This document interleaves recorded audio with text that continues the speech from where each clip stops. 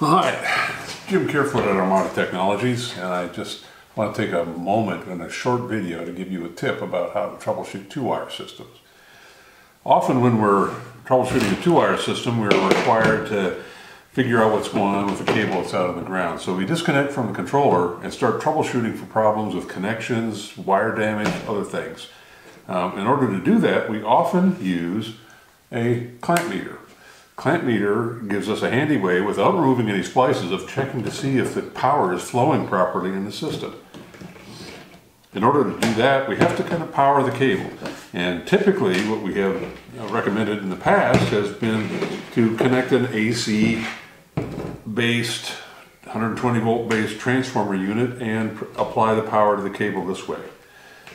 There's a trick though that we've discovered that allows us to do this without having to have a 120 volt outlet anywhere nearby. If we want to do this testing, we can use a Pro50 tester from Armada. This puts out a 24 volt test signal and when it's being used in that mode, and we can apply power to the cable the same way we did with the AC transformer, except we don't have to have an AC outlet nearby. This is a very important trick. So the thing is connected to the wire as normal.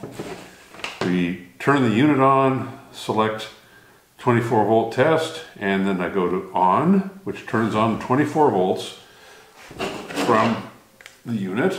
And I'm just going to double check it with this Pro 12. Okay, it's producing 24 volts for me right now. So now I'm going to get out and check the currents.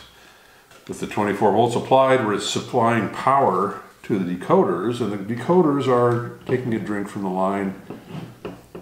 Typical Rainbird turf decoder here consumes about a half a milliampere, however you're powering it, and in this case I verified that this does. So now I can carry on with my normal troubleshooting, checking to see if all the decoders are consuming the right amount of power and I don't have to have a live 120 volt outlet nearby.